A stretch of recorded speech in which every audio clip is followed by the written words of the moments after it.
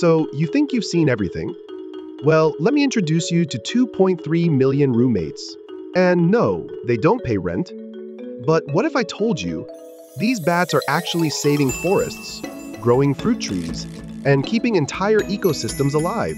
Sounds like a superhero origin story, right? Meet the Geoffroy's Rousette fruit bat, small but mighty. These little guys fly out every night, pollinate trees, and spread seeds across islands, reforesting places without anyone even noticing. They're basically the secret gardeners of the Philippines. And here's why this place is insane. This is the largest known colony of fruit bats in the world. 2.3 million bats squeezed into these 5 cave openings. The walls? Covered. The ceiling? Covered.